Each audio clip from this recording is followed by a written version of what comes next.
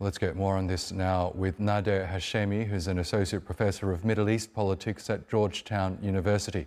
He joins us now from Toronto. Really good to have you back with us, Professor. So on the ballot are two very different candidates, one considered an ultra-conservative, the other with a reform-like agenda.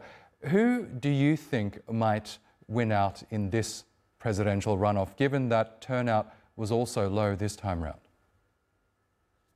Well, that's the key. How many people actually turn up to vote in this second round of election? The higher the turnout, the better the prospects for the reformist candidate, because the reformist candidate, Pezeshkian, draws support from the middle class, from young people who form the majority of the population.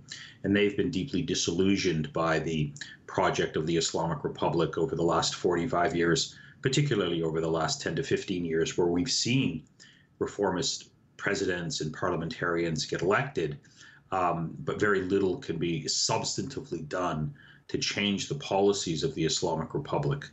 And so that's the big dilemma, that I think the potential supporters of the reformist candidate are facing.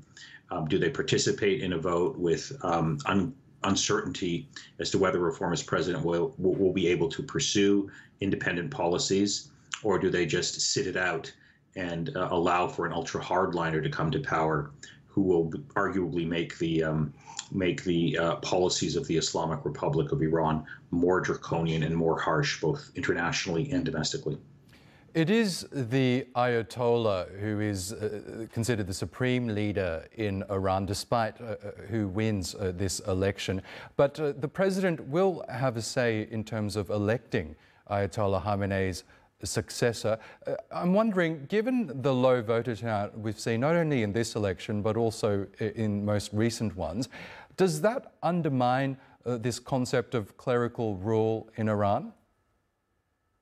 Well, yes, that's actually, I think, at the heart of the crisis facing the Islamic Republic right now. We're 45 years after the '79 revolution, and we're seeing increasingly lower voter turnout with every passing electoral cycle, which raises the question about the legitimacy of the system when people no longer want to cast their ballot.